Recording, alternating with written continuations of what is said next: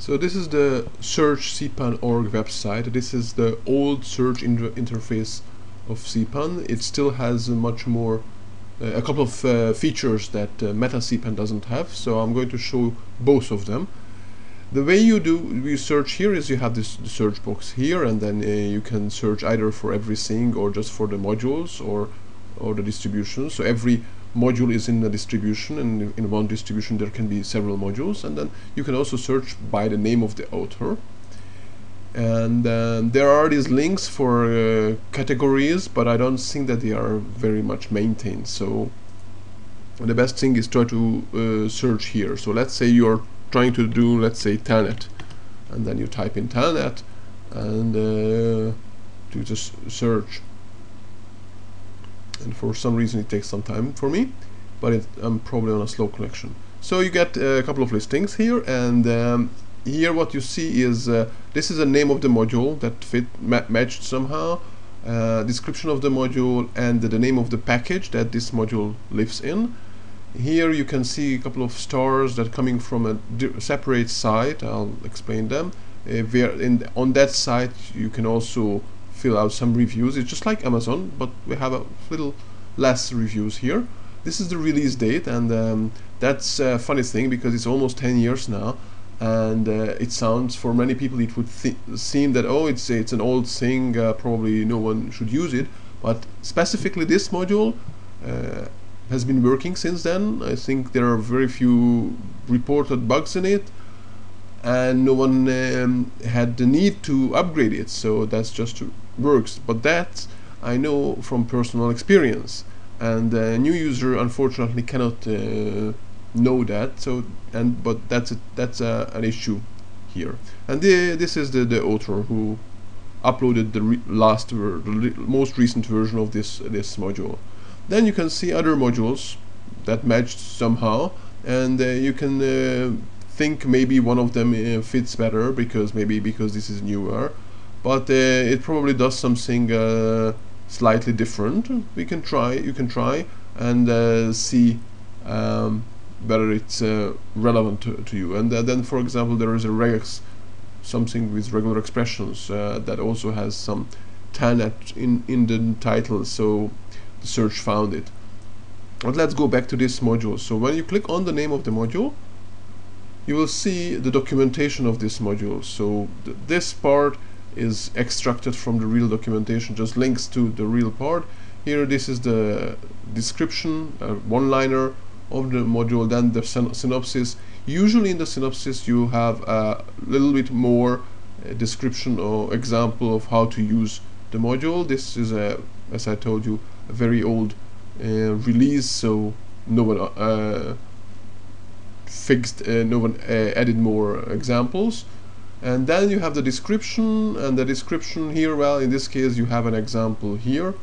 The description goes all the way and explains you various methods, all the methods, and how the module could be used. What else is there? So that's the module. Now you can click here and you can see the actual source code of the module itself, when that's interesting. For now we don't care about it. There is a link to download it, but that's only needed if you want to install it manually. Normally you wouldn't need to download the module with this link, but you'll see how you can install it with the various tools to install. Dependencies, if you click on this link, you will see what modules modules are used by this. So if you install the telnet, you will need all those modules. Annotate this pod allows you to add more documentation to this module.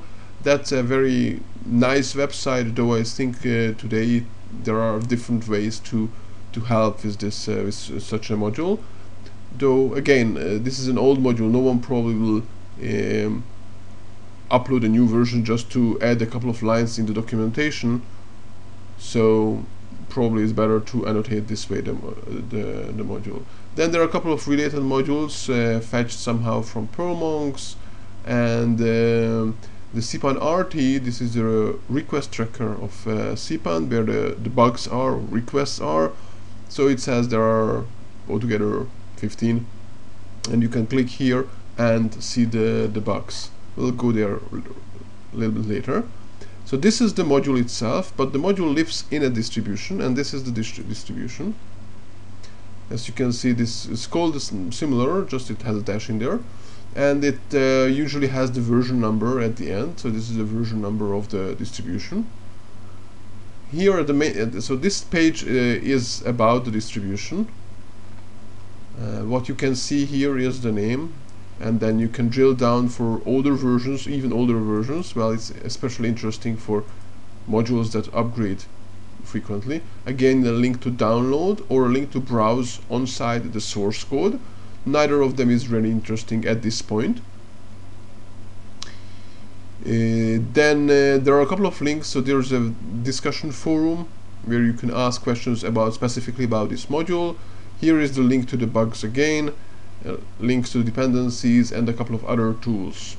And now these. So when you install a module, you automatically run all the unit tests that come with the module, and then some people configure their system to report back those test reports, the test results, to a central database, and from that central database you get this information.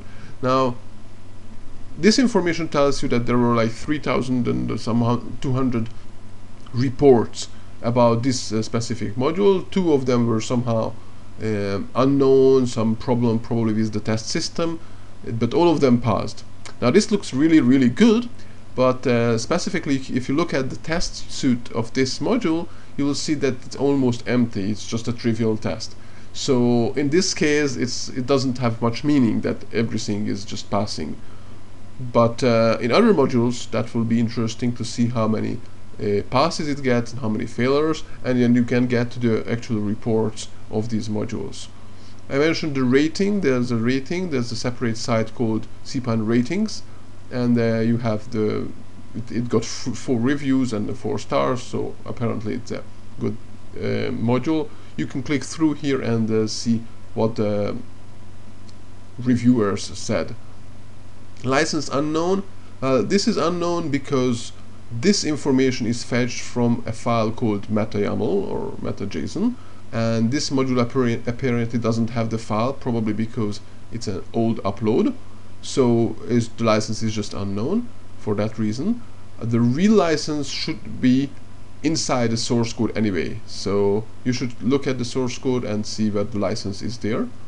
Then these files are already from the distribution itself, so the changelog, the manifest, we mentioned them when we were talking about how to package a module, so these files are from there.